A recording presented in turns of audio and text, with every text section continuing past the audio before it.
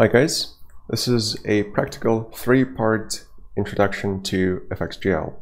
In the first part, we're going to set up a new project in IntelliJ from scratch and then add FXGL as a dependency. We're going to add a few game objects, which are called entities, and we'll draw them to the screen.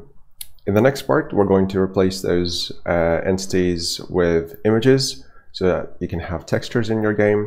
And in the final part, we're going to produce a platform-specific image packaged in a zip file, which you can then send to other users to play your game.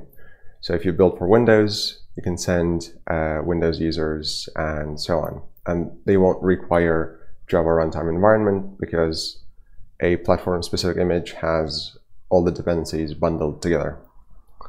Right, so in IntelliJ, we're going to first create a new project. If you haven't created a single project, then your menu is going to be different. So you'll have to play by ear, but generally new project is what the sequence is. I'm going to select Maven project, but you can go with Gradle if you use Gradle, and make sure to select project SDK as 11 or higher. The name for this project is going to be called Introduction to FXGL. And you can set your own Maven coordinates. If you don't know what these are, then don't worry, defaults are fine. You should see something like this, which is the Maven project object model file. And in here, we're going to create a dependency on FXGL.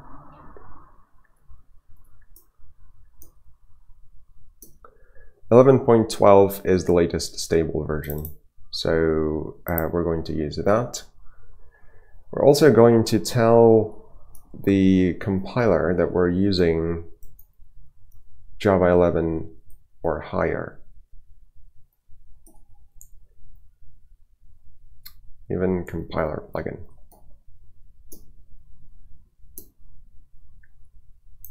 And then we just need to add the release to point to something like 11. You can use anything that is above 11 as well.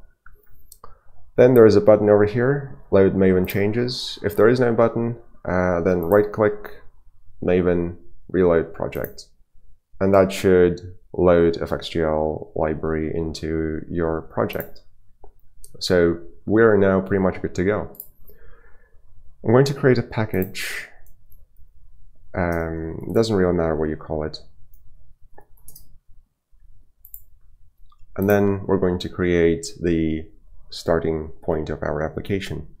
Let's call it a simple game app. It extends game application.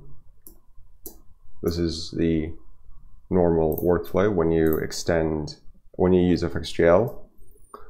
And then we're going to add public static void main, the entry point, and then call the launch function with the arguments. At this point, you should already be able to run your game. So if you right-click and then click Run, there we have it, an empty window with default size and default title. So we're now going to add a factory for our game objects. It's called an entity factory in FXGL, and that's the only place where entities get created. We're going to call it a simple factory. It implements entity factory, but there are no methods to implement. It just marks your factory as the entity factory. In this factory, I'm going to have the spawns annotation, which is going to tell FXGL which method to call when you're spawning, say, enemy. The method signature has to be precisely this.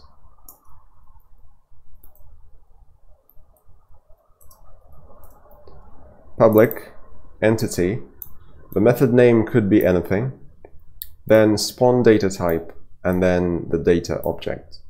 So apart from the name of your method, the other parts have to be exactly the same, because then FXGL knows how to call these methods. In here, we're going to call FXGL dot. So if you're unsure what you can use with FXGL, then just do FXGL dot, and the ID will tell you what functions you can call. We need entity builder. We're going to pass the data in, and we're going to just build and attach. Build means create the entity, attach means add it to the game world, so it can be displayed on the screen. We probably want to add a view. So for this part, I'm just going to add a software generated shape, which is a rectangle. And let's set it to color red, so that enemies are going to be red rectangles, or squares, I suppose. And that is pretty much it for creating, or rather defining, what your enemy entity looks like. And then we come back to our app, and then we override the init game method. This is the method that will be called to initialize all of your entities at the start of the game. Again, FXGL dot to see what we can call. For now, we need the game world, and we're going to add the entity factory. This is us telling FXGL how, or rather where, the factory lives. Now that it knows what factory you're using to create entities, we can now start creating our enemies by just calling FXGL spawn and then typing exactly the same name that you specified here. Make sure it has no typos, because otherwise FXGL will tell you that no such entity exists. We're going to spawn our entity at 100, 100. These are in pixels. This is X and this is Y. So if we run the game now, we should be able to see a red square at 100, 100. Well, almost. Build and attach, you don't have to do if you're adding your enemy or your entity to the game world yourself. So just build will do fine.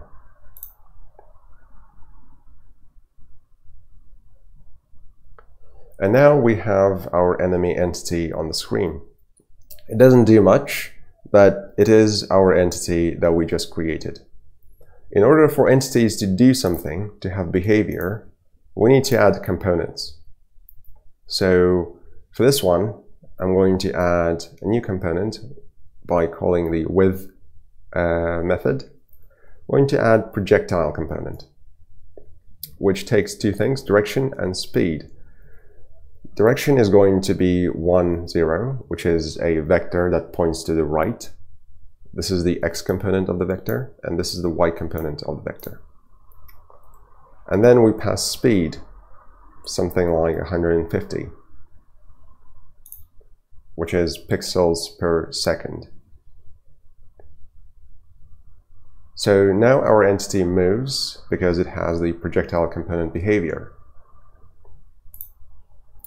And that is it for the first part. We've created a new project from scratch. We added FXGL as a dependency, and we created our entity to draw on the screen. The next part, we're going to add more entities, some gameplay, and we're going to replace software generated shapes with actual images. Thanks for watching.